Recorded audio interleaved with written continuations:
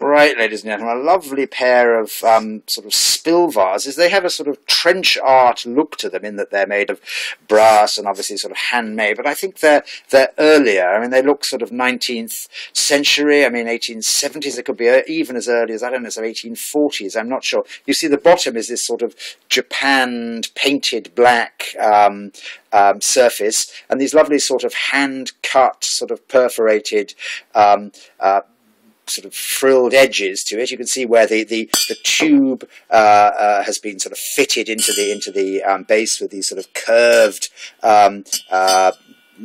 things slotting into the base, and these very solid sort of rivets, all sort of hand done. The workmanship is quite sort of robust and charming. I don't think they're trench art so much as sort of Victorian, sort of almost like Gothic revival spill vases. I mean, they're heavy, they're solid, they're perfect for a sort of period 1840s chimney piece, or a fairly sort of timeless setting of some sort. But I reckon 19th century by their patination, age and weight, you can hear them, and spill vases of some sort. Lovely things. Thanks so much indeed. Bye.